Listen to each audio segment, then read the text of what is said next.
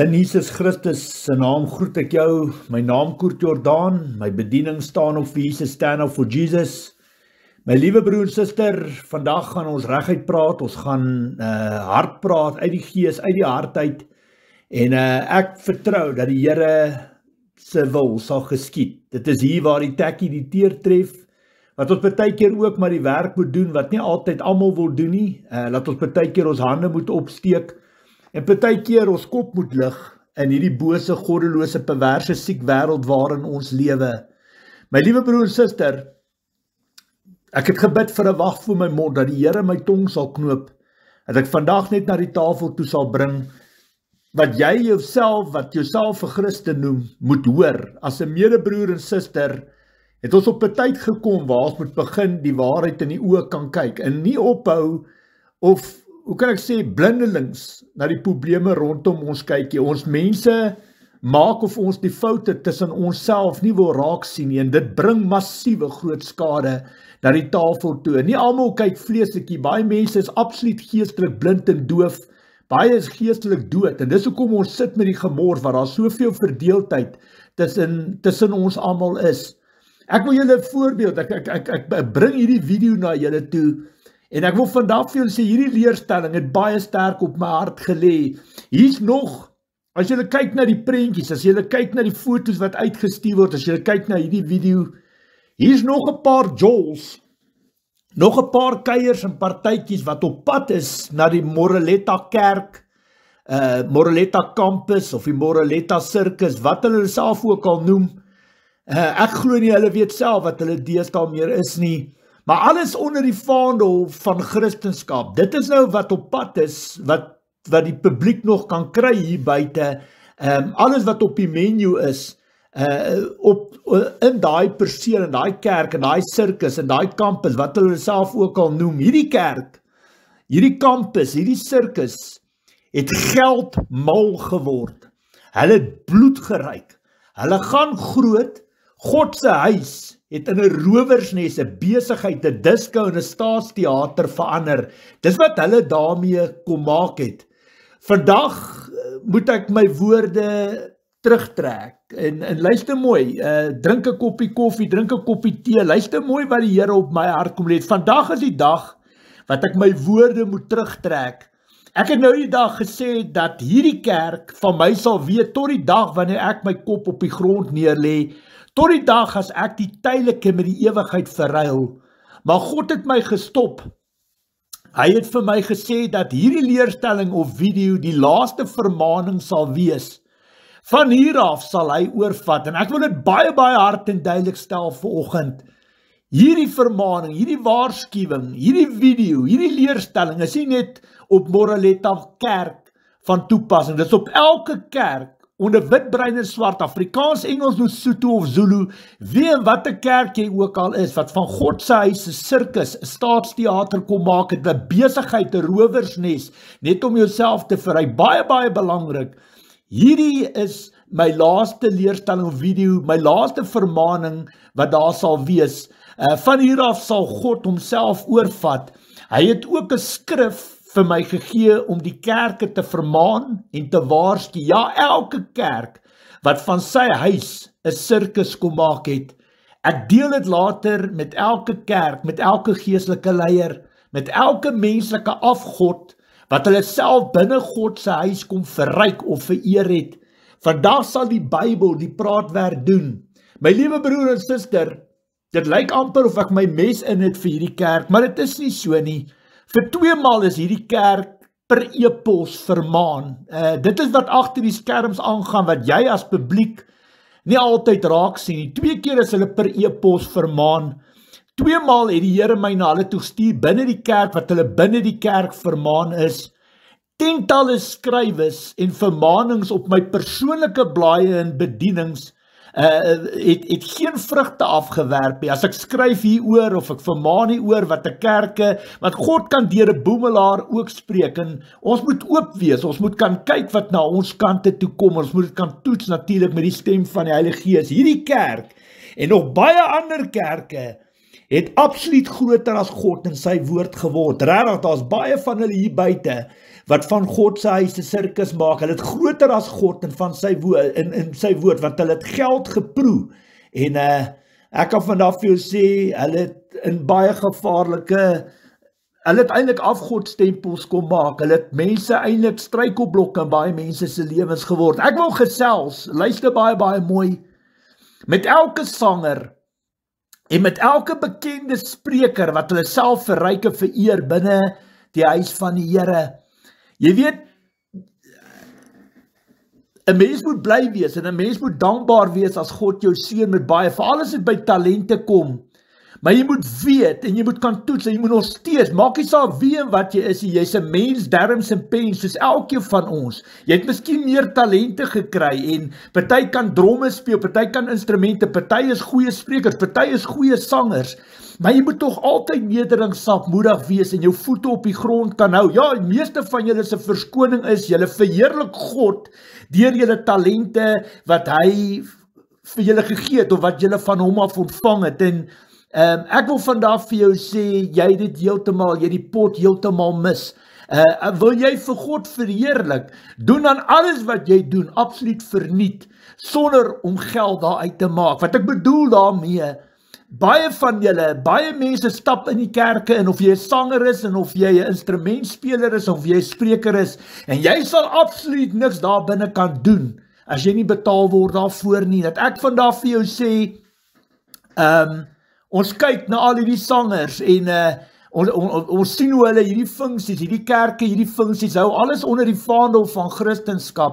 En kom ek vertel jou iets, as jy gaan kyk, hoe trek hulle hierdie bekende sangers en al hierdie bekende sprekers in, en wat betaal jy op die einde van die dag per kaartjie, vir 6.000 kaartjies of 7.000 kaartjies, dan kan julle gaan kyk as die publiek, wat 'n tipe geld word deur hierdie mense ingesamel, of hoe kan ek sê, hoeveel geld word ingeploeg in die bankrekening, en wat 'n geld hier gemaak word, en dit alles onder die vaandel van Christendom. Verstaan my punt mooi, as jy vir God wil vereer, dan stap jy daarin soos 'n gewone persoon, 'n gewone mens, wat plat op die grond is, wat nie hoogmoedig bo in die wolke lewe nie, maar wat plat op die grond, wat nederig, wat dankbaar is vir wat God vir hom gegee het, en jy sien daar om jouself te verryk, 'n magdom vol geld daar uit te maak, en dan onder die vaandel van Christendom jou hand op te steek, en jy sê nee, jy doen dit tot lof en eer van die Here. Jy's daar om jouself te vereer, en jy's daar om jouself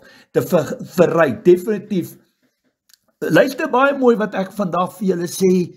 Ek is glad nie afgunstig op enige sanger, enige klankingenieur of danser, of hoe kan ek sê, 'n bekende spreker, of wat ook al nie, of iemand wat 'n instrument kan speel nie, glad nie. Ek is nie afgunstig daarvoor, om die waarheid te sê, gun ek elkeen van julle net die beste toe. Mag God julle seën, julle voorspoedig maak, mag hy vir julle sorg. Ek het 2 probleme. Daar's 2 probleme wat vir my uitstaan in hierdie saak. Die eerste ene, julle stap in God se kerk en julle gebruik sy huis om julleself te vereer en te verryk in die huis van die Here. Dis die eerste probleem wat ek met julle het. Die tweede probleem wat ek met julle het, baie van julle, vir baie Christene of gelowiges, het julle in struikelblokke verander. Julle respekteer byvoorbeeld nie julle Sabbatdag, en julle kan maak wat julle wil, maar weet julle wat, op die einde van die dag, as julle deel van die probleem raak, wat baie mense, wat ek bedoel daarby, baie mense op 'n Saterdag is hulle Sabbatdag byvoorbeeld, wat hulle kerke toe gaan. Baie mense, die meeste van ons gaan op 'n Sondag kerk toe. Dit is ons Sabbatdag tot lof en eer van die Here. Nou in baie gevalle, hierdie sangers het geen respek vir die Sabbatdag van die Here nie. Hulle het nie respek eers vir God se huis nie, wat of van 'n Sabbatdag. En dat ek vandag vir jou sê, die skrif wat die Here op my hart lê, om vir elkeen van julle, ek gee nie om wie is, jy kan die bekendste sanger wees, die bekendste gasspreker, die beste instrumentspeler, jy kan wees net wie jy wil. Ek sê vandag vir jou, die skrif wat die Here vandag deur my na jou toe bring, is Matteus 13 vers 40 tot 43, daar sal jy lees, dat hoe die Here op die einde van die dag, as jy 'n struikelblok is in ander mense, as jy verantwoordelik is dat ander mense in sonde val, sal jy uit die koninkryk van God geruk word. Jy sal so skaf van die koning geskei word, jy sal in die vuur gegooi word, daar sal 'n geween en 'n geknerf van tande wees. Gaan luister, gaan lees daai skrif. En dit wat ek vandag vir jou sê, as jy nie respek het vir God se huis nie, as jy ook nie respek het vir sy Sabbatdag, is jy meer as welkom dit te doen, en gaan aan, en mag God se perfekte wil oor jou lewe geskied.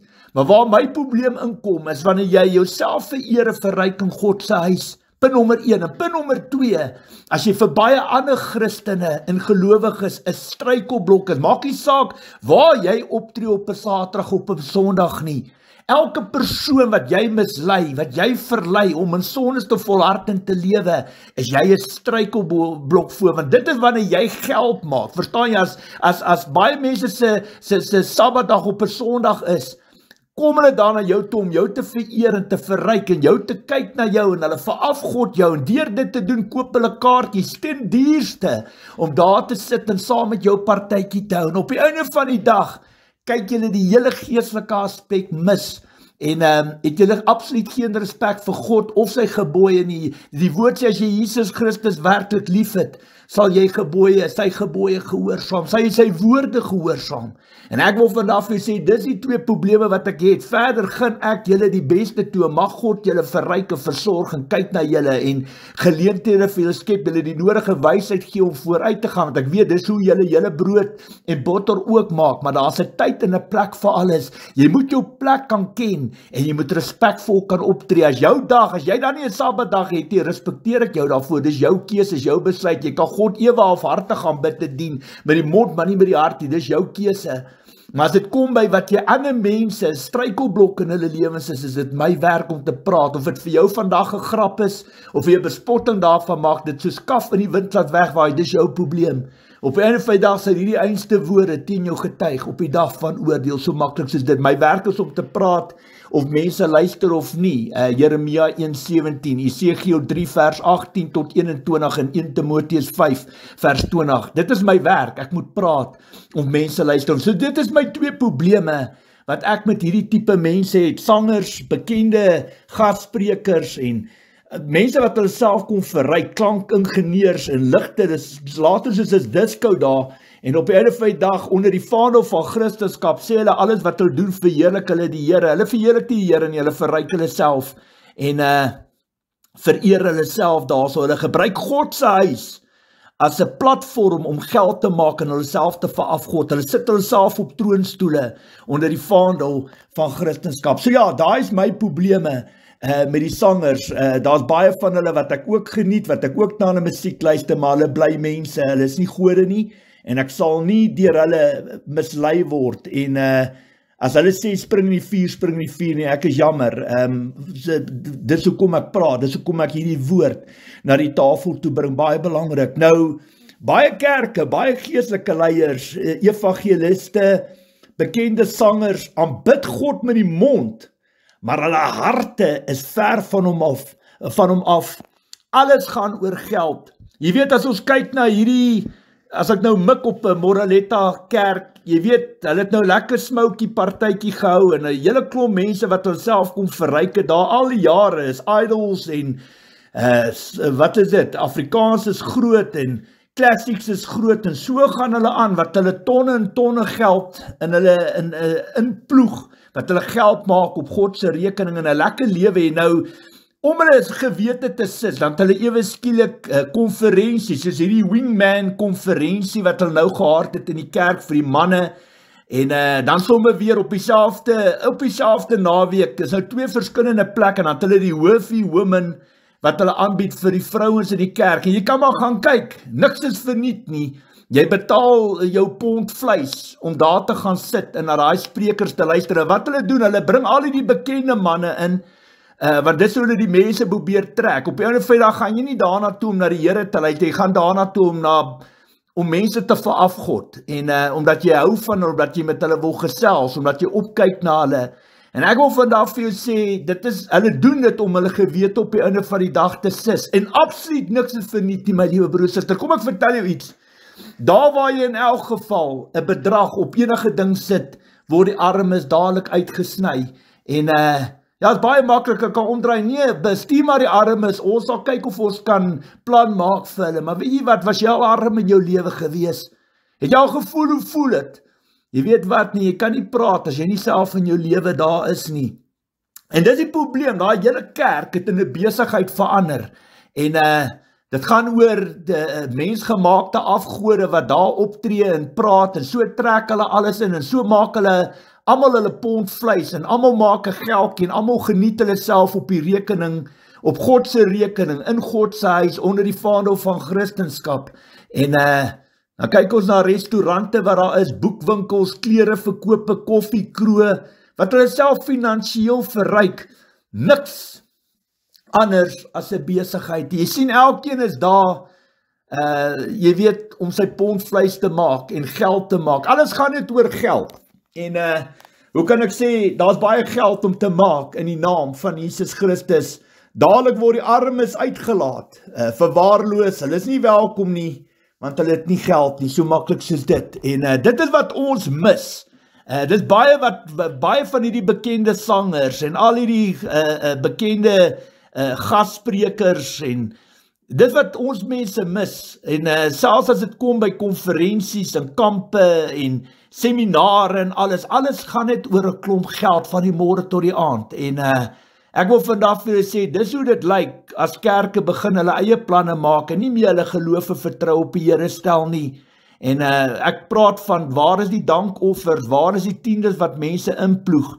En dit is wat gebeur op die einde van die dag, as Christene, as medebroers en susters nie hulle deel gee op hierdie vlakke nie, dan begin kerk op die einde van die dag doen wat hierdie kerk doen. En nie net hierdie kerk, ek wil dit baie duidelik maak vandag, baie kerke doen dit, baie van hulle maak hulle eie planne en begin hulle vertroue in die voorspoed en die vooruitgang van die kerk, en hulle self stel nie meer in God nie. En deur dit te doen, bring hulle die Here se naam in oneer en maak hulle van sy huis 'n sirkus. Langs die kerk, hierdie einste kerk, Moreletta, langs die kerk bly daar mense in plakkerskampe. Hulle het nie huise nie, hulle het nie skoon water of kos in oorvloed nie. Baie van hulle het nie eers klere nie. Hulle is die mense wat deur die kerk gered en geëntertain moet word, maar hulle het nie geld nie, hulle is nie skoon nie, hulle ruik nie lekker nie, hulle het nie maniere nie, hulle laat die plek de mekaar lyk. Slordig lewe hulle daagliks tussen julle in die modder. Vir God is elke liewe siel, wit, bruin en swart belangrik. Maak 'n verskil in hulle lewens, nie in jou eie lewe nie. Jesus het gedien. Jesus het juis gekom vir die siekes, vir die armes, om te red wat verlore is. Julle besluite is baie halfhartig en verdag. Solank alles met julle, met die kerk se finansies goed gaan, terwyl julle groot salarisse skep, is daar nie probleme nie. Gaan terug na die basics toe. Johannes die Doper se kop is afgekap vir sy geloof. Stefanus is gestenig. Jakobus is met die swaard doodgemaak vir sy geloof. Simon Petrus en Paulus is absolute heldier op aarde vir hulle geloof. Kyk na ons rolmodel Jesus Christus. Hy is teen 'n kruis vasgekap vir sy geloof. Jesus het nie werk gehad nie. Hy het nie geld of salarisse getrek nie. Hy het nie vrouens of kinders gehad nie. Hy het nie eers sy eie kerk of gemeente gehad nie. Tog gebruik of misbruik julle al hierdie voordele om julleself te verryk en te vereer ten koste van ander wat nie so bevoorreg so julle is nie. Dit is glad nie 'n vrug van die Heilige Gees nie. Geld het julle God geword. Die verheerliking van mammon en menslike afgode op sy beste. Dis wat dit is. Geld het julle God geword. Die verheerliking van mammon en menslike afgode op sy beste. Dis absoluut die waarheid. Dis waaroor dit vir julle gaan. Geld en hoe populêr die persoon is wat mense verafgod. Die persoon wat sy voete, julle aanbid later die skepping en nie meer die skepper nie.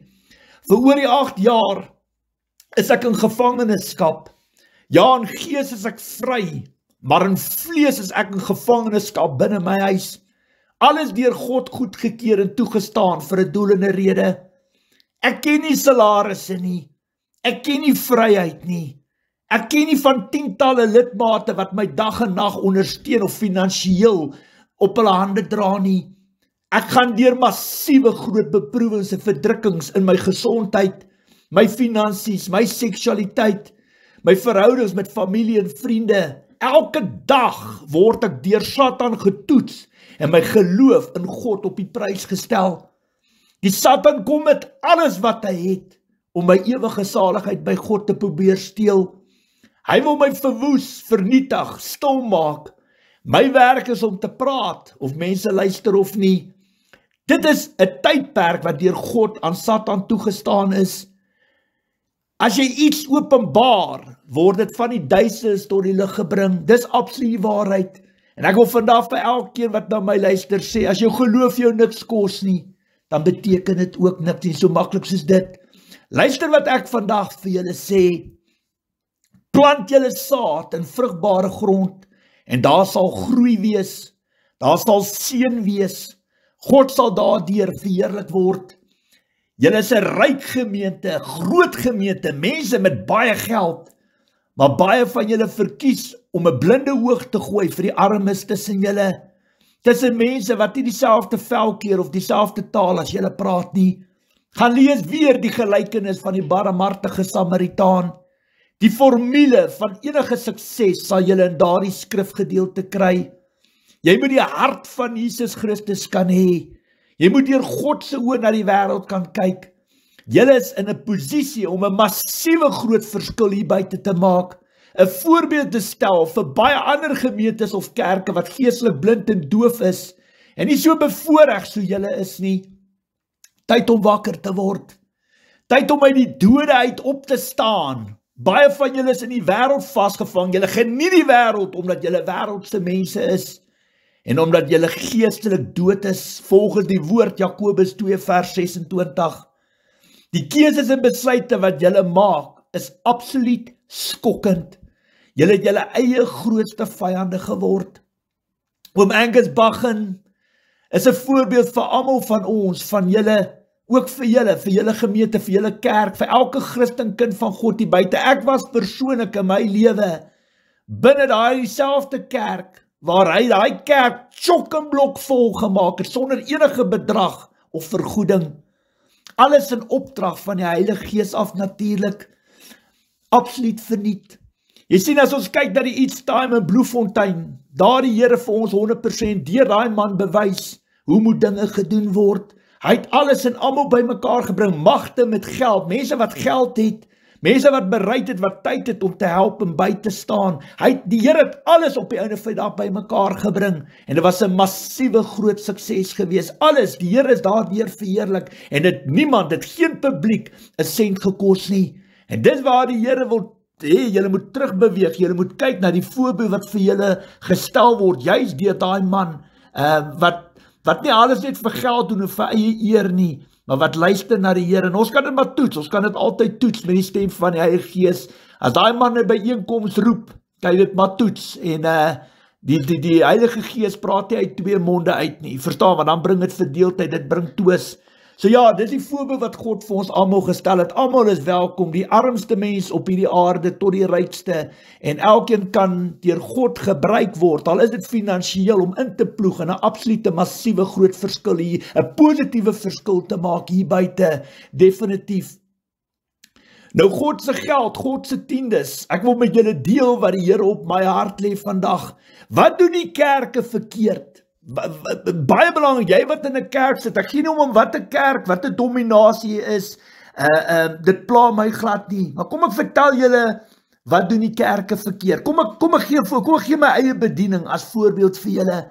As ek 'n persoon kry, wat 100.000 rand in my rekening inbetaal, dink nou vir jouself, wie kom die 100.000 rand in? Daai geld behoort aan God, dis nie my geld nie. Ek kan nie net daai geld vat en Spur toe gaan en vakansie gaan hou en die hele wêreld vol vlieg en as ek besluit nou koop ek 10 ton mielies, gaan ek die hele wêreld kos gee sonder dat God vir my enigstens opdrag of toestemming gee. Daai geld is God se geld. Nou die Bybel sê as jy jouself nie kan verloor nie, kan jy Jesus Christus nie volg nie. So baie belangrik, jy kry jou opdrag van die Heilige Gees af, nie die Heilige Gees sy opdrag van jou af. Jy moet kan luister na die stem van die Heilige Gees en jy moet daai geld kan aanwend waarvoor dit gegee is, waarvoor dit die lig gesien en waarvoor dit bestem is. Nou baie belangrik, kom ek vertel jou wat doen baie kerke verkeerd. Hulle vat van daai tiendes of hulle vat van daai offergawes wat ingesamel is en hulle gebruik dit om ekstra geld te maak. Kom ek gee 'n voorbeeld, kom ek sê, iemand gee vir my 100.000 rand in die bediening. Nou vat ek daai 100.000 rand en ek besluit, nee, nou wil ek meer geld maak. Nou gaan ek vir Steve Hofmeyer boek vir 'n lekker naweek. En hy gaan nou die Saterdag vir ons optree. En ek vat die Here se geld om daai man sy 50.000 rand te betaal, of 60.000, of wat hy ook al kry vir so 'n geleentheid. En dan outomaties, as ek nou klaar van God se 100.000 rand van, nou het ek klaar vir Steve Hofmeyer 50.000 rand gegee. Nou vat ek daai geld, ek het hom nou klaar geboek, dan vat ek vir die volgende maand wat ek wag vir Steve Hofmeyer om my voordrimpel, om by my op te tree, en ek begin kaartjies verkoop aan die publiek. Verstaan jy? Dan begin ek 250, 300, 450, 500 rand 'n kaartjie vra, en op die einde van die dag verkoop ek my 5.000 kaartjies, of my 3.000 kaartjies, of my 2.000 kaartjies, gaan kyk hoeveel geld is dit, en op die einde van die dag maak jy 'n killing van 'n lewe met God se geld, en God het nooit daai opdrag gegee nie. Klink dit bekend? Dit is wat baie kerke hier buite doen. Hulle kry vir hulle menslike afgode om op te tree, mense wat populêr is, mense wat mense kan trek, en hulle ry op die rug van menslike afgode, van selferkenning, verering, en hulle bring daai mense in, en of hulle nou in die kerke sing, dis nog 10 maal erger, en of hulle buite in die perseel sing, op die einde van die dag, dobbel hulle met God se geld, en misbruik hulle God se geld, en hulle maak hulle eie planne. My liewe broer, suster, dit wat daar gedoen word, het absoluut niks met geloof, of met gehoorsaamheid uit te waai nie, absoluut niks nie.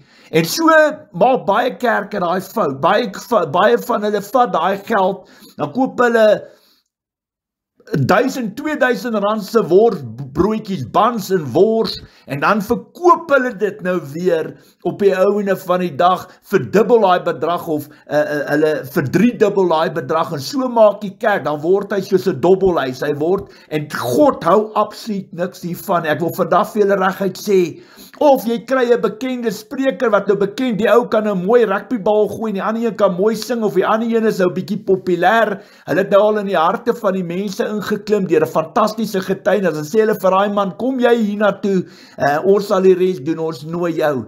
En nie net daai persoon word betaal om daar te wees nie, maar dan vat die kerk, en hy begin daai kaartjie vir 250, 240, 300 rand 'n kaartjie begin hy verkoop, en jy kan jouself gaan uitwerk, 500 of 1000 of 6000 kaartjies later, hoeveel geld gaan in so 'n situasie in, en ek sê vandag vir jy sal nêrens daai voorbeeld in die Bybel kry nie, nog minder van Jesus Christus, wat uitgegaan het na verskillende plekke, omdat mense hom betaal het om daar te wees. Dan begin ons die skepping aanbid, en nie meer die skepper nie, en dan bou ons nie meer op die fondamente van geloof nie, dan is die mens God, en die mens probeer self God speel, en Satan hou partytjie, en hy bring outomaties ons geloof, en ons God se naam in oneer. En dit wat ek vandag vir julle wil sê, 'n mens moet baie versigtig wees, hoe jy met God se geld werk, veral as jy 'n geestelike leier, veral as jy in 'n kerk raak sit. Kom ek vertel jou, elke sent wat inkom, ek is 12 jaar in die bediening, elke sent wat in my bediening inkom, het 'n plek waarheen dit gaan. Dit moet die lig kan sien waarvoor dit bestem is. En ja, die Here sorg vir my, die Here kyk vir my, maar ek kan nie besluit, hier het nou 100.000 rand in my rekening kom, nou begin ek vir die volgende 3 maande trek ek 'n salaris van 50.000 rand nie. Maar weet jy wat? Ek moet die Heilige Gees kan deel maak. God sorg, God versorg ons, hy kyk na ons, hy voorsien. Maar jy kry 'n opdrag van die Here af, en die Here voorsien en versorg vir jou. Wie weet, my liewe broer, suster, in my lewe kan ek boeke skryf van die wonderwerke wat God in my lewe gedoen het. Daar waar ons kar met 'n cambell moet gedoen word op die kar, dan sê die Here, my kind, ek het daar klaar voorsiening gemaak.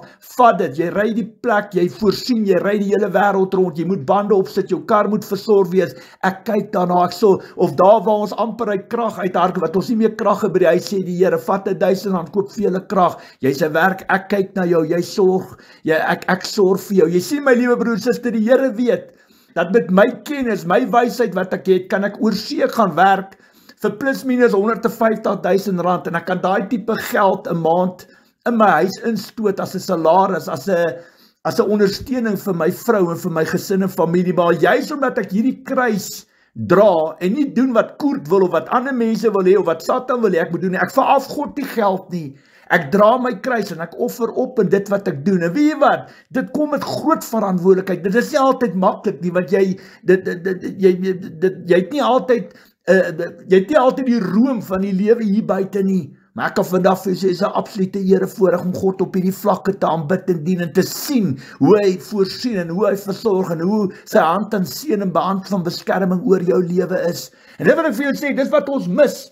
Jy weet, ons lees in die Bybel van nou Judas, wat ook lang vingers gehad het. Hoekom? Omdat hy met die beursie gewerk het, verstaan jy? En ja, en ek kan vandag vir jou sê, elke sent wat jy vat sonder toestemming, jy gaan pa staan daarvoor, dis die Here se geld, dis nie jou geld nie, en baie mense kry seer in die kerke, baie mense word misbruik in die kerke, en dis hoekom die kerke oor die algemeen 'n baie slegte naam het, omdat Satan 'n voet in die deur het. Hy het soveel regte om 'n absolute bespotting van die kerk te maak, en van die absolute oppervlakkigheid wat ons die Here aanbid en dien met mond, maar nie met die hart nie. En dis hoekom ek vandag vir sê, wil jy geld insamel vir jou gemeente? Weet jy wat? Nee, dis baie maklik. As jy 'n lidmaat is van 'n gemeente, die dag as hulle 'n bazaar of 'n kermis hou daar buitekant, dan kyk jy wat jy op die einde van die dag op die tafel kan sit, soos konfyt of soos chilies of iets wat jy maak, wat jy 'n produk bring na die kerk toe en sê, weet jy wat, ek wil graag 'n stalletjie hê en ek wil dit aan die lidmate, aan die ander lidmate verkoop. En al wat jy doen, op die einde van die dag, as daai produk jou R20 kos om te maak, dan maak jy seker, jy vat jou R20 terug, en elke stukkie wins wat jy maak, ploeg jy terug in die kerke, en so word daar op die einde van die dag, op 'n eerlike manier, wat God verheerlik word God verheerlik deur eerlike besigheid, opregte besigheid, nie op God se Sabbatdag nie, maar sê op 'n Saterdag of wat ook al wat julle kerk 'n bazaar, 'n kermis hou. Party mense kan pannekoeke bak, party mense kan jaffles verkoop, party mense kan samosas verkoop, party kan burgers en worsbrood. Verstaan my punt? En al wat God sê is dat jy jou R20 of wat dit jou ook al kos, jou kosprys vir daai produk vir jouself terugneem, sodat jy nie op die einde van die dag jouself in die voet skiet nie, maar jy vat al daai wins en jy sê, hierdie is my ondersteuning vir die kerk. En so kan 'n gemeente terugploeg in die kerk, en die kerkraad en die geestelike leier ondersteun en help dra aan daai gemeente, en God word daardeur verheerlik, want dit is 'n stap in geloof, en so kan jy jou vriende, jou familie saambring om 'n positiewe, om bietjie in te ploeg in die werk van die Here ook, en of jy kan, as jy 'n persoon is wat geseënd is finansiëel, as jy dan besluit, luister hierso, ek gaan vir Steve Hofmeyer, ek sal dit betaal, uit my sak uit, dis my geld, ek sal dit betaal, en ek doen dit uit liefde, uit God weet, want weet, hy kan mooi sing, en hy kan, daar's baie mense wat lief is vir hom, hy het 'n mooi talent gekry, en daai persoon kom die Saterdag, en hy tree buite die kerk op, nie binne die kerk, nie buite op die gronde, en weet jy wat, al wat jy vir die kerkmense sê, dat as daar 'n borg wil wees, en of daar 'n dankoffer gegee moet word, dis wat jy vra. Op die einde van die dag, jy dra al daai kostes op jouself, en jy soek dit nie terug nie. Al wat jy wil hê, is dat op die einde van die dag, dat as daar borge ingetrek word, of daar word 'n dankoffer gegee, dat dit in die kerk ingeploeg word, dan is dit 'n wen-wen situasie. Maar ons kan nie God se geld wil vat, en op die einde van die dag, daai geld gebruik vir hierdie tipe doeleinde, sonder God se toestemming. Dis die grootste fout wat daar gemaak word. Daar word soveel dinge gedoen, en God het nooit daai opdragte gegee nie. En so vat mense, baie geestelike leiers, ek wil amper sê, they take it for granted. Verstaan jy, môre vlieg hy oor see, en hy vlieg Israel toe, en dis een jol van 'n makkie en 'n kuier onder die vaandel van Christendom. En die mense wat dit juis nodig het, weeshuise, weeskinders, weduwees, ouertehuise, wat afhanklik is van daai ondersteuning en van daai liefde, die fondse kom nie daar uit nie. En ons is partykeer ons eie grootste vyand, en ek sê dit met baie liefde en respek.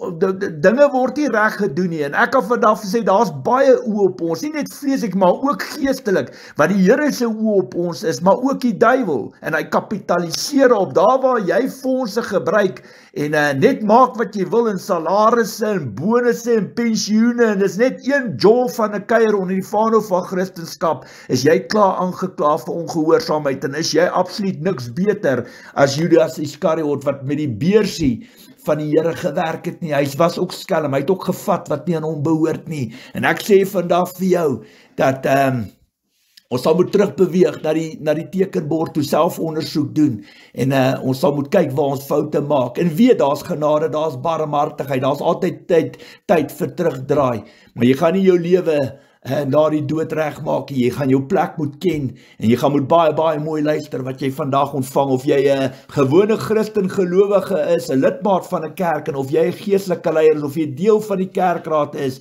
jy moet baie versigtig wees, hoe die werk, en hoe die geld van die Here aangewend word, en ek vir jou sê, dis skokkend, hoe kerk hulle eie koppe gebruik, om geld te maak en in te samel onder die vaandel van Christendom, en niks word getoets met die stem van die Heilige Gees, en almal is net deel van die probleem op die einde van die dag, maar dis hoe dit lyk, as jy jou geloof, jou vertroue begin in jouself stel, in die mens, en nie meer in God nie, definitief.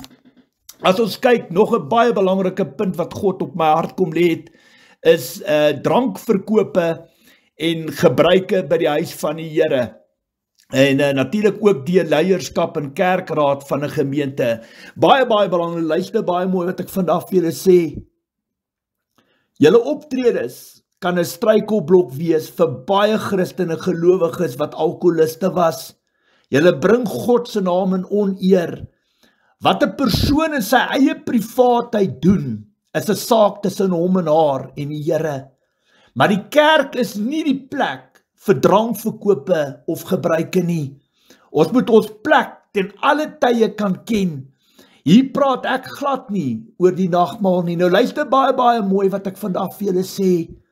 Jy moet altyd die optredes wat jy doen, moet jy kan toets met die Bybel. Daar moet 'n voorbeeld in die Bybel wees van dit wat jy aanpak en dit wat jy wil doen. En ek wil vandag vir jou sê, ek het ook 'n advertensie gesien van 'n kerk, 'n baie bekende kerk in Suid-Afrika wat 'n bierfees gehou het. En weet jy wat, of dit nou buite die kerk, op die kerk se gronde of by 'n ander perseel fees, dis onder die vaandel van 'n kerk, van 'n dominasie. En ek wil vandag vir jou sê, dit is absoluut 'n stap in die verkeerde rigting. Want weet jy wat, dit hou nie net op by 1 bier, dit word 2 biere, 3 biere, môre word daar gevloek.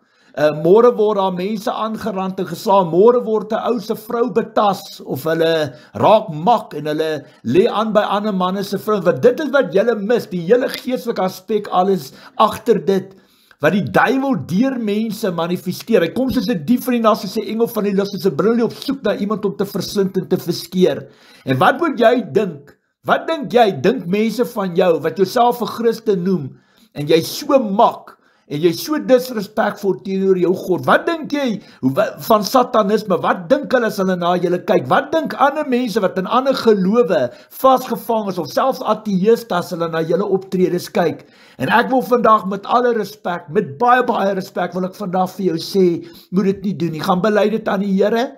Maak nie saak hoe jy jouself probeer goedkeur en goed praat nie. Drank is nie die huis van die Here, die perseel van die Here, is nie 'n plek om daar te gaan sit en drink en hoe kan ek sê gemaklik te word nie. Dis 'n familieplek, dis 'n gesinsplek, daar's kinders, daar's families wat daar vir die regte rede is. As jy nie daar kan wees sonder drankie, bly dan maar eerder weg, want jy's besig om skade te maak. En maak nie saak wat jou bedoelings is, hoe opreg voor die Here nie.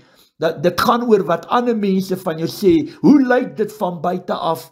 Verstaan my punt, dit is dieselfde met al die sirkus en partytjies en wat hierdie kerke, disco en staatstheater van God se huis. Maar wat dink julle? Sê die mense wat in die Islam geloof, Hindoeïsme, Boeddhisme, ateïste, sataniste, as hulle sien wat 'n sirkus maak hierdie mense, hierdie geestelike leiers, hierdie kerk van God se naam. Ek dink hy lag hy lag homself mors dood. Laat ek vandag vir jou sê, maar ja, Satan glo Jesus Christus is die seun van God. Hy glo dat hy die Christus is, maak dit dat hy hemel toe gaan, definitief nie. En dit wat ek vandag vir julle wil sê, dit gaan oor die beeld wat ons uitstraal, en ons bring die Here se naam in oneer. Dit is nie die plek, en ek verstaan, dis maar net nog 'n voorbeeld van die kerk, om te probeer sy deure oophou, om deel van die wêreld te word, te doen wat die kerke geniet, wat die mensdom geniet. Maar weet wat, op 'n Saterdag sit ons die rugby stadions en die cricket stadions vol, en ons kan tot 1 uur, 2 uur in die nagte, die wêreldbeker rugby kan ons ondersteun, ons kan braai en kuier en dronk lê daar, die hele nag makietie. Maar weet wat, op daai eerste Sondag wat baie van ons mense se kerkdag is, die Sabbatdag van die Here is ons te sleg en te lui om op te staan, en ook 'n balans in ons lewens hê om die werk van die Here te ondersteun, en ook die geestelike leier in die kerk, laat die bestuur van die kerk. En ek wil vandag vir julle sê, ek is nie net hier om houe te slaan en met stokke te slaan vanoggend nie. Ek praat met almal van ons, almal, elke lidmaat. Jy moet jou plek ken, daar moet 'n balans in jou lewe wees, en jy moet God kan verheerlik deur jou geloof en gehoorsaamheid. En 'n verhouding met God kom nie net van een kant af nie. Ons is almal deel van 'n span, van 'n Christelike familie. En elke kerk wat sy deure toemaak, ons almal gaan rekenskap daarvoor gee, want ons trap op ons God, ons trap op ons geloof, en ons maak 'n absolute bespotting. Ons sien nie die erns van hierdie saak raak, omdat ons alles in vlees kyk en nie in gees nie. So ja, my woorde is hard en duidelik. Ons kan nie met drank by die kerke, ons kan nie, dit is absoluut verkeerd, en as jy jouself daarin skuldig gemaak het, dis my raad vandag vir jou, in liefde, om dit aan die Here te gaan bely, en selfs aan jou lidmate ook. Maak nie saak hoeveel het jou geondersteun, hulle is daar vir die verkeerde redes. Hoor dat ek vandag vir jou sê, dit is nie die plek vir drank nie, alright, en julle bring die Here se naam in oneer. Nou luister baie mooi wat nog op my hart gelê word om met julle te deel. Luister mooi. Hier is 'n hele paar mense se kommentare wat ek gelees het, wat mense absoluut die dam onder die hoender uitdruk en van 'n muurshoop 'n Mount Everest wil maak. Luister mooi wat die Here op my hart lê, en dit wat ek sê, vat ek natuurlik verantwoordelikheid. God het nie 'n probleem met drank nie, maar met dronkenskap, en dit kan jy gaan lees in Galasiërs 5 vers 19 tot 21. As ek byvoorbeeld na 'n Sondagete toe gaan, ek, Koert Jordaan, en ek drink byvoorbeeld 'n glasie wyn tydens my ete, is daar absoluut niks meer verkeerd nie. Baie geestelike leiers gaan aan en glo jy gaan hel toe as jy jou lippe aan drank sit. Ek stem ongelukkig glad nie saam nie. Jy is meer as welkom te glo wat jy natuurlik wil glo, maar as jy verkeerd is en mense mislei en as prins op 'n dwaalspoor plaas, kom Galasiërs 1 vers 7 tot 9 in werking. Daar staan geskrywe, daar is geen ander evangelie nie. Tog is daar mense wat die evangelie van Christus probeer verdraai, en dit is hulle wat vir julle in verwarring bring. Maar al sou een van ons, en selfs 'n engel uit die hemel, aan julle 'n evangelie verkondig wat in stryd is met die evangelie wat ons aan julle verkondig het, die vloek van God sal hom tref. Ons het dit voorheen al gesê, en sê dit nou weer. As iemand aan julle evangelie verkondig wat in stryd is met die evangelie wat julle ontvang het, die vloek van God sal hom tref. So baie maklik. Elkeen van ons gaan rekenskap gee op die dag van oordeel. Ek vat volle verantwoordelikheid vir alles wat hier genoem word.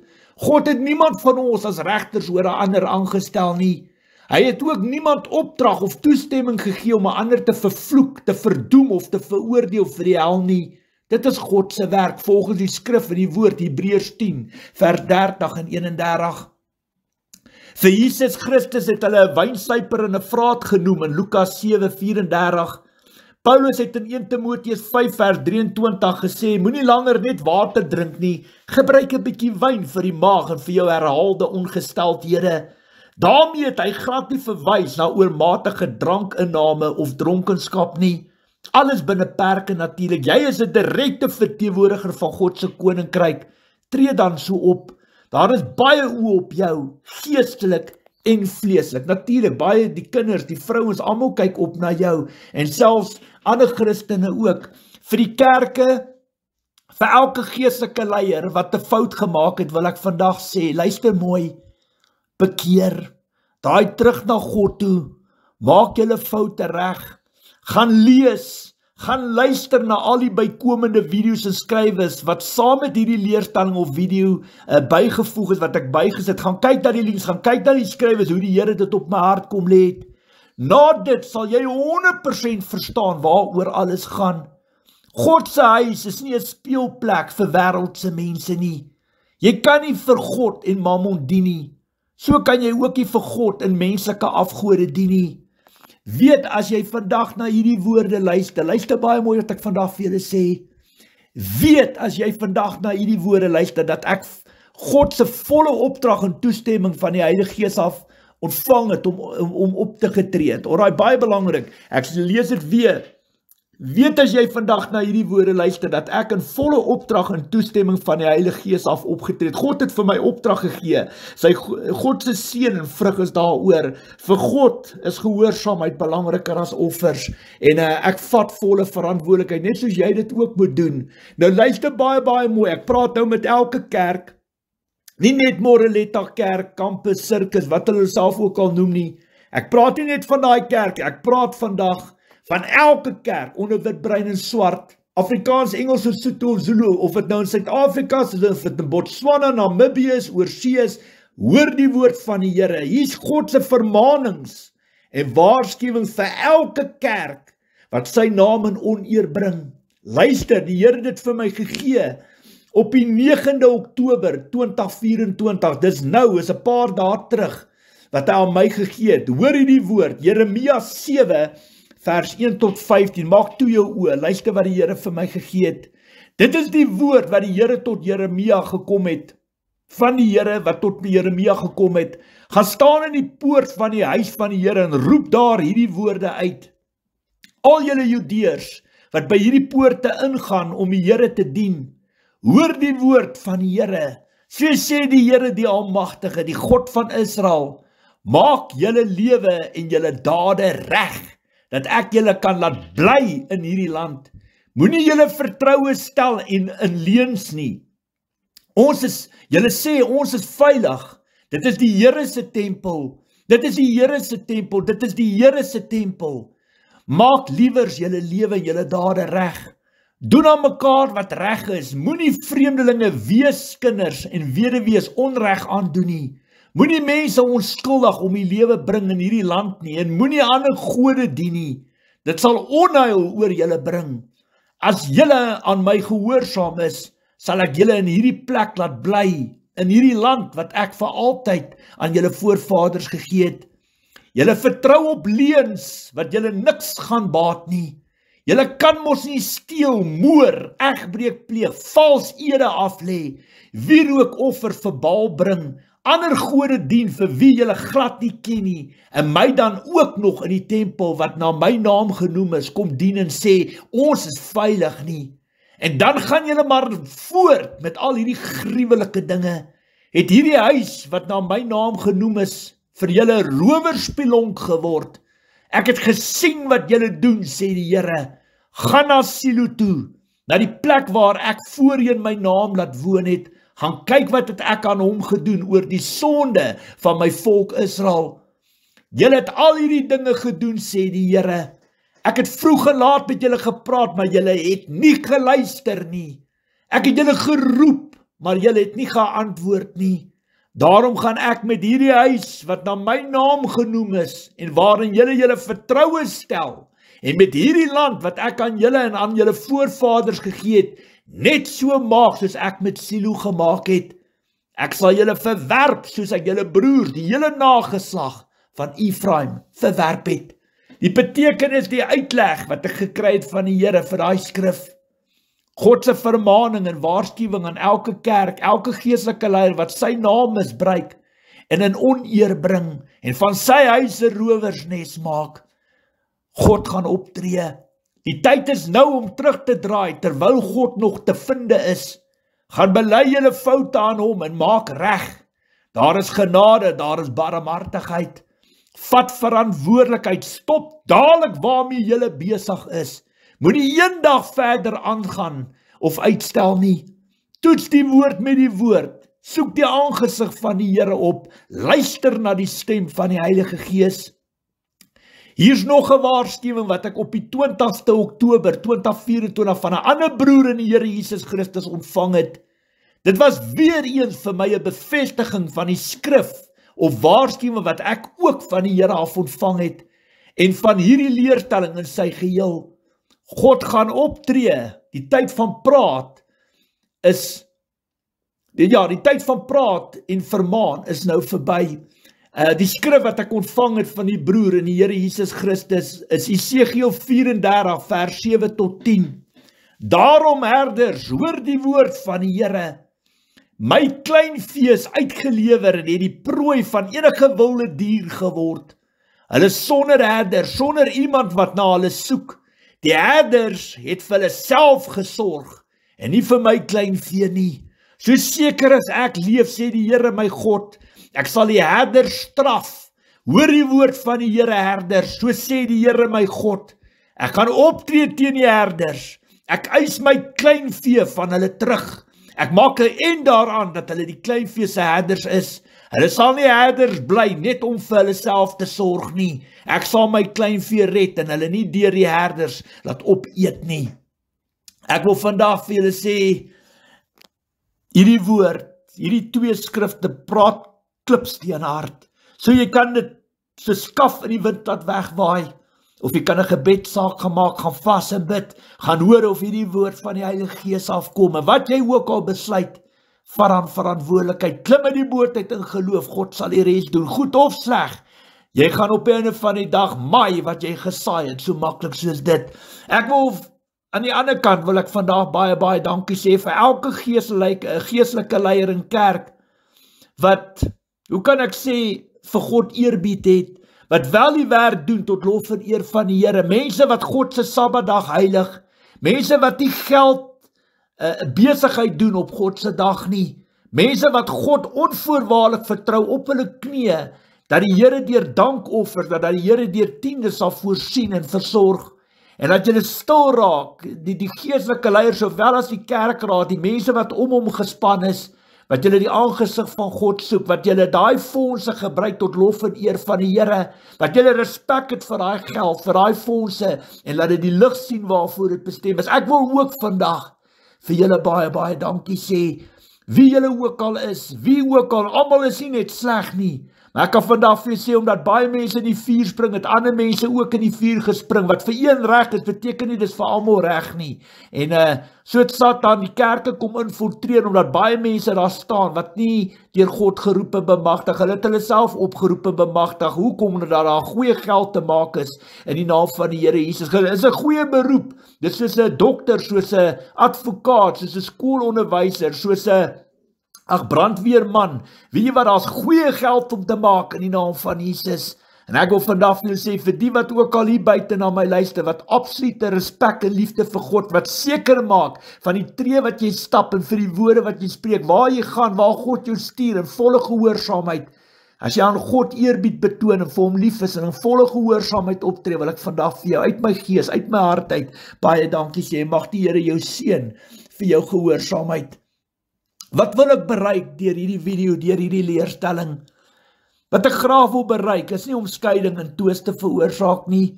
Wat ek graag wil bereik deur hierdie leerstelling, deur soveel briewe en bykomende video's wat ek hierby gelas het, om die erns op ons hart soos 'n stempel te druk, om te besef en weet dat God nie ons chommie is nie. En laat ons as gelowiges, broers en susters, ons monde moet oopmaak, as ons sien die kerke maak foute, die geestelike leiers dwaal weg, want hulle is definitief nie perfek nie, en baie van hulle is onderhewige aanvalle van die vyand, en Satan maak hulle soms geestelik blind en doof, en mislei en verlei hulle, en op die einde van die dag, as een blinde, ander blinde, lei veral toe in die gat in die sloot, en dis outomaties wat ons hier sien gebeur, met die drankverkope, en met die partytjies en konserte wat in die kerke gehou word, en menslike vereringe, mense wat hulle self kom verryk op die Here se rekening. Ek sê vandag vir julle, julle is heeltemal van die pad van waarheid af, julle is heeltemal mislei en verlei en op die verkeerde rigting, en dis wat ek graag wil bereik, om, jy weet, die Here sê in 1 Korintiërs 1 vers 10, dat daar moet nie verdeeldheid tussen ons wees, ons moet eensgesind wees, en dis wat ek God vertrou, dat hierdie video, hierdie leerstelling, hierdie woorde die impak sal hê, waarvoor dit bestem is, om ons as 'n eenheid in Jesus Christus weer terug by mekaar te bring. Weet julle wat, in die hemel is daar nie 'n NG Kerk en 'n Leer Christus Kerk en 'n AGS en 'n Lewende Woord Kerk en 'n Pinkster Kerk en wat ook al daar is nie, CRC Kerk nie. Weet jy wat, jy het of die Heilige Gees in jou of jy het dit nie. En op die einde van die dag is ons 'n familie. Jesus Christus is nie in stukke verdeel nie, soos die een liggaam van Christus ook nie in stukke verdeel nie. En ja, my werk is meer geestelik as wat dit vleeslik is, maar ons is op die einde van die dag deel van 'n span, van 'n eenheid, van 'n Christelike familie, van 'n liggaam waarvan Jesus Christus aan die hoof staan, die een liggaam van Christus, die bruid van Jesus, die geestelike volk van God, volgens 1 Korintiërs 12, vers 12 tot 31, die woord sê die hand kan die voet verwerp en die oor ook nie die neus nie, en as een het lei ons almal saam. En dis wat ek vanoggend vir jou wil sê, om 'n Christen te wees, gaan nie oor jouself nie, dis nie 'n one-man show nie, ons is deel van 'n span, en dis hier waar ons moet opstaan en mekaar bou en nie afbreek nie, maar ook praat. En as jy dan nie wil hoor nie, sê die woord in Matteus 18 vers 15 tot 17, na 2-3 vermaanings moet jy as heidene behandel. En dis wat ek doen, dis hoekom ek so hard op hierdie kerk, dis hoekom ek my mond uitspoel oor die kerk, omdat hulle absoluut hoeveel keer vermaning gewaarsku is, en hulle vee hulle af daan. Hulle het nie 'n saak wat gesê word nie. En dis hoekom op die einde van die dag, as jy God se naam in oneer bring, gaan ek nie 2 keer huiwer op die einde van die dag, as ek klaar vermaning gewaarsku, jy maak 'n grap van my God, jy maak 'n grap van my geloof, en jy's 'n struikelblok in baie medebroers en susters se lewens, gaan ek nie 2 keer huiwer om jou te openbaar vir wie en wat jy is nie, veral as ek dit in opdrag van die Here doen. As jy hierdie leerstelling hoor of luister vandag, weet, ek het volle toestemming van die Here om hierdie boodskap uit te stuur. Sy seun, sy hand is daaroor. En hierdie einste woorde gaan teen soveel kerke en geestelike leiers getuig op die dag van oordeel. Jakobus 3:1 sê die woord, dat nie almal moet leermeester wees, wat ons gaan anders te beoordeel word. Hierdie werk kom met soveel verantwoordelikheid. En dit is nie 'n speelplek of 'n troonstoel of 'n platform vir jou om jouself te verryk en te vereer nie. Alles gaan oor Jesus Christus. Onthou net, God het ons nie nodig om die verskille hier buite te maak. Jy gaan kyk na Paulus. God het homself aangeraak op pad na Damaskus toe. Hy het nie mense gebruik om vir Paulus aan te raak nie. Hy het sommer self opgetree teen Paulus en hom verander in sy gees en sy hart, en binne 3 dae het hom een van die grootste apostels in die Bybel kom maak. En ons moet altyd daai liefde en respek hê. Dit is nie vir ons om God te Messias te speel nie. Dit is nie vir ons om God voor te sê, aan te jaag. Ons wil op God af te dwing nie. Ons kan net op die fondamente bou wat Jesus vir ons nagelaat het en op die spore trap wat hy vir ons uitgelê het. En ek sê dit met soveel liefde en respek. Die dag as jy daai liefde, daai respek verloor het jy groot probleme, met alle respek gesê. En ek wil net vandag vir julle sê dat dit is wat ek graag wil bereik, om die kerke nader aan mekaar te bring. En jy weet wat, nee, ek soek nie terugvoering, ek soek nie antwoord van jou af nie. Ek wil hê jy moet gaan bid, jy moet op jou knie gaan, en jy moet hierdie woorde kan staaf en bevestig met die Heilige Gees. En as die Here dit staaf en bevestig, dat hierdie woorde van die Here afgekom het, en jy het foute gemaak, dat jy dit voor God gaan sit, en vir die Here om verskoning vra, en jou foute regmaak, terugdraai na die Here toe. Maar die belofte in God se woord staan daar, dat enige sonde vergewe, behalwe as jy die Heilige Gees laster. Vir God is gehoorsaamheid belangriker as offers. Ons moet eerbied hê vir hom, ons moet liefde hê, en ons moet besef en weet, ons het 'n massiewe groot verantwoordelikheid. Daar's baie mense wat opkyk na ons, baie mense wat ons spore volg, en jy's indirek verantwoordelik of 'n persoon mislei en verlei word, of hy hemel toe gaan en of hy hel toe gaan.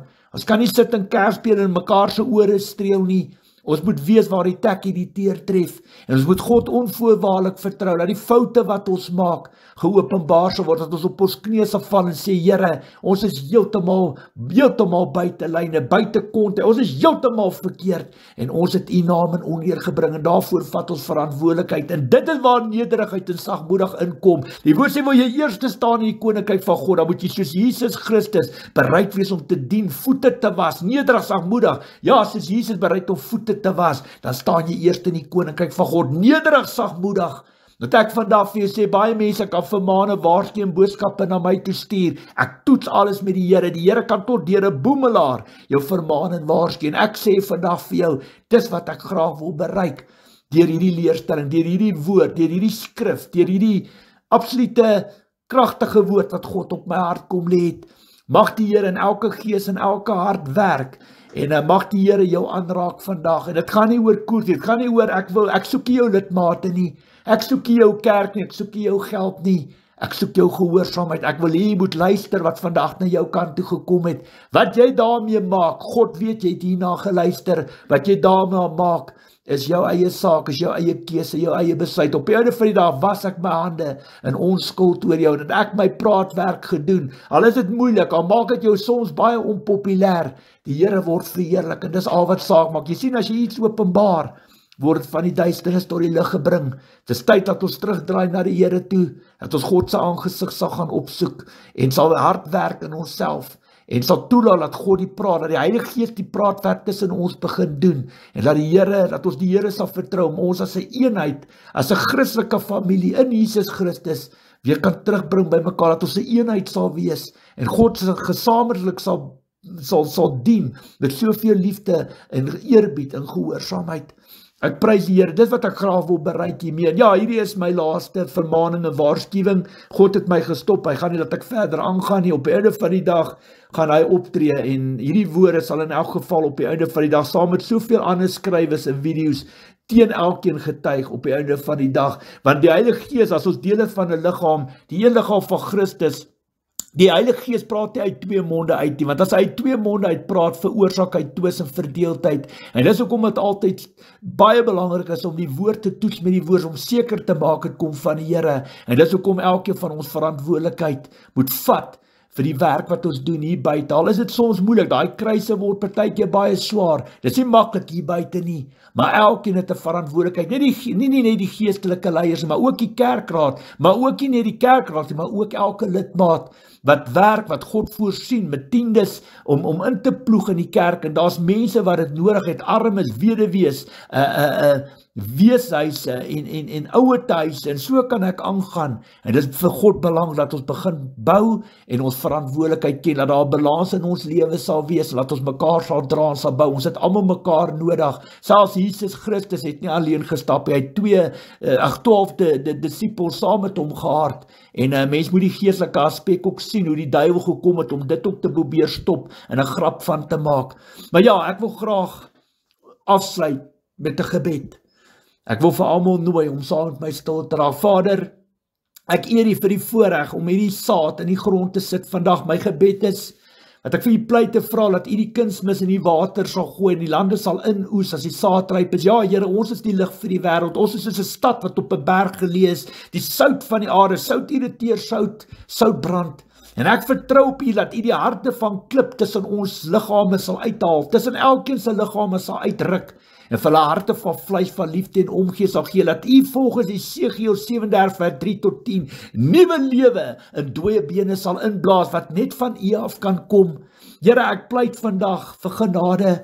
Ek bid vir elke kerk onder wit, bruin en swart in hierdie land en hierdie wêreld wat afvallig geword het, wat van U huis 'n rowersnes, 'n besigheid, 'n staatsteater, 'n disco kom maak het. Ek pleit by U, vergewe hulle my God, vergewe hulle Here, want die Satan kan ook interfereer, hy kan hulle ook geestelik blind en doof maak, en hulle kan foute maak. Die woord sê, daar is net een wat goed is, dis die Vader wat in die hemel is.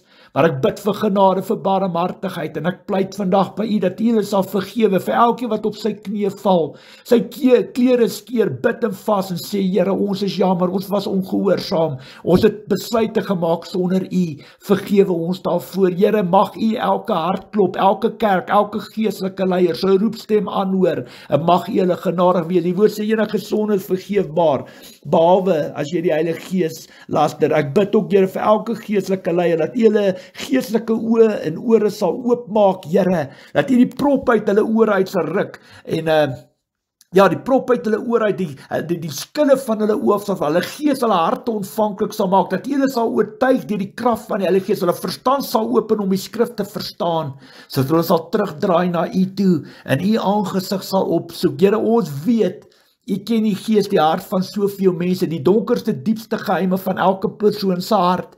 En dis my gebed, my versoek. Die woord sê, U verhoor die gebed van 'n sondaar, U verhoor die gebed van 'n regverdige. Op die einde van die dag, Here, as ons deur alles kyk, deur U oë, pinpoint alles na Satan en sy bose koninkryk, of hy nou geestelik kom aanval, of hy vleeslik deur mense kom aanval, dis wat hy bereik. Hy wil u naam in oneer bring, hy wil 'n absolute bespotting en 'n grap van u huis maak, en van ons geloof, en van elke broer en suster, ons mislei en verlei, en ons afvallig maak van die pad van waarheid.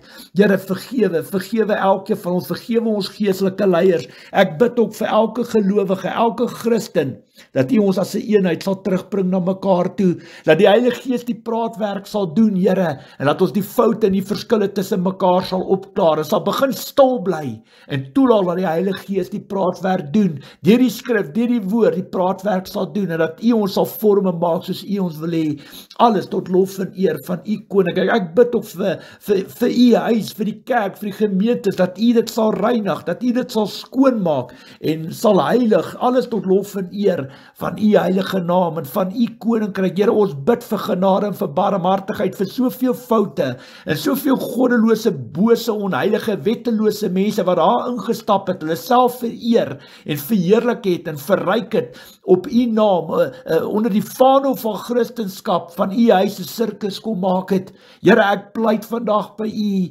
vir genade, vir barmhartigheid, maar laat die Heilige Gees, met sy engele, Vader, laat die engele van die Here, deur die persele sal gaan, elke kerk, elke huis, en laat U die suiwerheid en die reiniging en die heiliging sal bring, en sal suiwer, sal skoon, die egte suiwer woord en evangelie van Jesus Christus, die waarheid sal terugbring in ons kerke, en dat ons sal leer om respek te hê vir U huis, dat ons sal leer om respek te hê vir die naam van Jesus, wat so baie opgeoffer het, wat alles opgeoffer het, hy aan wie U volle heerskappy gee in die hemel en op aarde, ja, hy wat waardig is om die boekrol oop te maak, die boek oop, die seels te breek, die boek oop te maak, hy wat is en wat was en wat kom, aan hom kom al die lof en eer toe. Dis hoekom ek spreek, Heer, omdat ek lief is vir hom, omdat U huis 'n plek van gebed, van heiligheid is, en die liefde vir U huis verteer my hart, Here, en ek weet Satan gebruik dit as ammunisie om ons aan te val en ons met stokke te slaan, misleiding, verleiding, hy het 'n hele paar van ons kom ore aan sit, maar ja, Here, dis nooit te laat nie, terwyl ons asem in ons longe het, terwyl ons harte klop, terwyl daar trane uit ons oë kan rol, is ons nog aan die lewe en kan ons lewens regstel. Ons weet, ons gaan nie ons lewe na die dood kan regstel nie. Ons gaan dit nie kan regmaak, Here, die tyd is nou, ons kan nie verder uitstel en afstel nie. En ja, Here Vader, daai kerk, ek pleit dat U met hulle sal spreek, die waarheid aan hulle sal openbaar, en al skuif hulle al hulle sirkus en al hulle partytjies en konserte en jolls, Vader, uit na ander venues toe. Here, bid ek dat U, as U hulle harte sien van gehoorsaamheid, dat U bonatuurlik op 'n unieke manier sal voorsien, soos net U kan, Here. En ek pleit vandag dat die Heilige Gees die praatwerk sal doen daar, Here. Daai kerk het die potensiaal om soveel siele te red vir die koninkryk van God. Dis waarvoor hy gebou is, nie vir mense nie vir selferkende menslike afgode, of 'n plek om jouself te kom verryk en te vereer nie. Here, daai plek is gebou vir die siele van mense, om 'n positiewe verskil te maak van soveel mense wat uitroep en sê, ek het Jesus Christus nodig. Mag U intree, kragtig intree in hulle harte, mag U die praatwerk doen. En ek bid net, Here, almagtige God, dat dit wat ek vandag hier gespreek het, as dit uit my eie ek uitkom, Here, as dit nie van die Heilige Gees afkom, laat daar absoluut niks van hierdie woorde sal kom nie. Maar ek bid vandag, en ek weet, as dit wat ek gespreek het vandag van die Heilige Gees afkom, wat in en om my, deur my spreek en optree, sal niks en niemand my hier buite kan stop. As ons iets openbaar, word hy van die duisternis tot die lig gebring, en die magte van die duisternis sal die lig nooit kan uitdof nie. En ek prys U daarvoor. Ek bid vandag, dat die krag van die allerheilige God, die krag van die Here, elke saadkorrel nou sal vergesel, en dat U hierdie saad soos vuur oor hierdie land, oor hierdie hele wêreld sal versprei. En daar waar die saad in die gees in die harte van soveel mense val wat U nodig het, bid ek dat U beheer daaroor sal neem, kunsmis en water gooi, en daai lande sal inoes as die saad ryp. As ek prys U, Here, dankie vir die woord, dankie vir die saad, die woorde wat U op my tong kom lê het. Ek prys U daarvoor, en ek loof U daarvoor, en ek eer U, Here. U het my geseën met gesag en autoriteit om in U naam te spreek en op te tree. U het my geroep en bemagtig om hierdie boodskap te bring. Ons almal moet oop wees vir tug, regwysing en vermaning. En ons moet kan nederig, sagmoedig bid wat na ons kant toe kom, die woord toets met die woord. En dis my gebed. Soms raak ons mense so stout kinders, Here, die woord sê, daar is dit een wat goed is, dis die Vader wat in die hemel is. Maar die woord sê, geseënd is die wat besef hoe afhanklik van God is, wat hulle sal kinders van God genoem word. Die woord sê, geseënd is die vredewaker, want die hemel, die koninkryk van die hemel is juist vir mense soos dit bedoel. En ek pleit dit vandag by U, Here, sonder U teenwoordigheid in ons lewens is ons absoluut gedoem om tot 'n val te kom. Ons is soos vrouens wat in kraam is, sonder krag.